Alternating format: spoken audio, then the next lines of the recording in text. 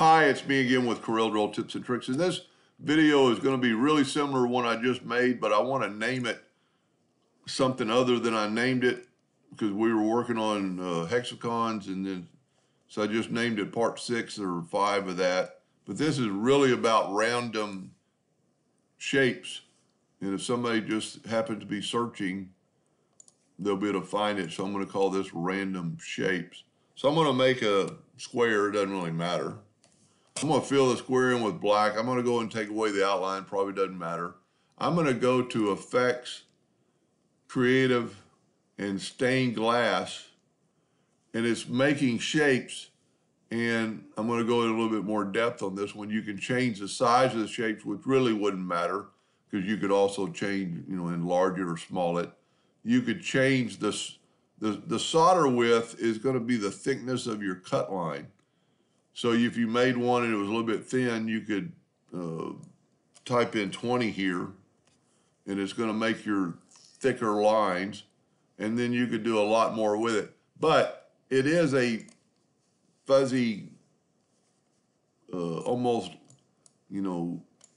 like a clip art now. So we need to take it and go up to Bitmap and convert it to a bitmap, black and white, and say OK. And then go to Trace Bitmap.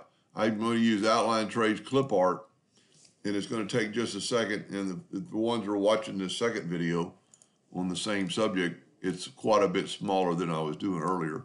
So now you have basically a cut line. And when I'm talking about a cut line, it's going to be all these pieces.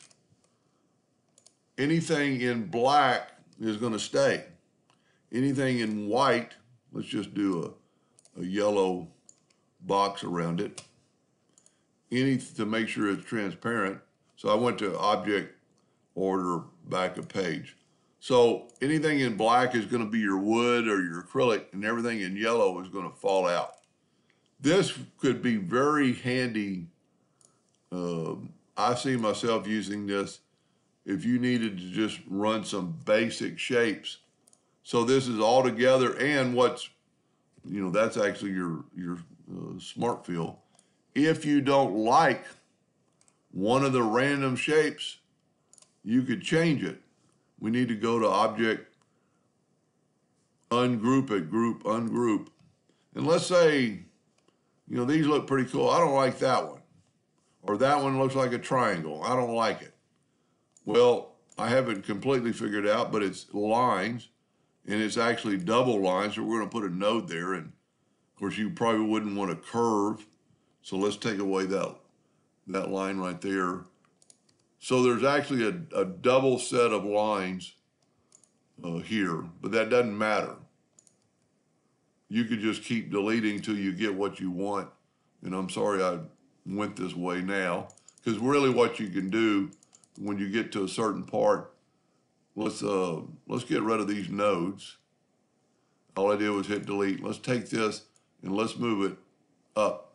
Well, I don't want to move it up like that. I want to right click and turn it into a line, because then that way part of it's still a line. Then you can take your virtual segment delete key and delete that.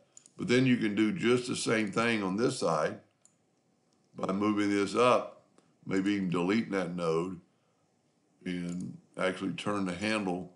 So what they're calling the solder will be the same. You could leave this line in the middle. It doesn't matter. You probably want to delete any extra line that you see like that. But what's going to happen now, so you've completely changed that. If you take your Smart Fill tool and fill this in, the Smart Fill is only going to go on the outside.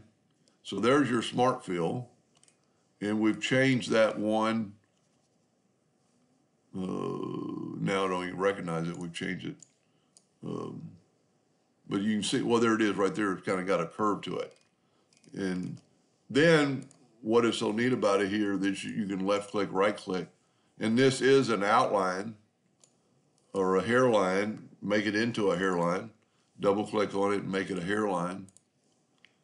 And if you wanted to do something, inside of a circle, just draw an ellipse and select them both and go up to intersect, and then you've got an intersection of that.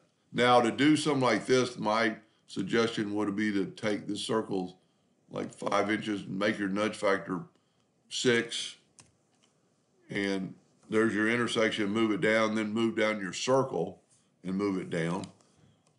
And then there's several things you could do here. Just color fill it, and it's going to stop at the circle, or smart fill it, so you've got a completely different look. Random shapes. Anyway, I hope that helped a little bit, and thank you for watching.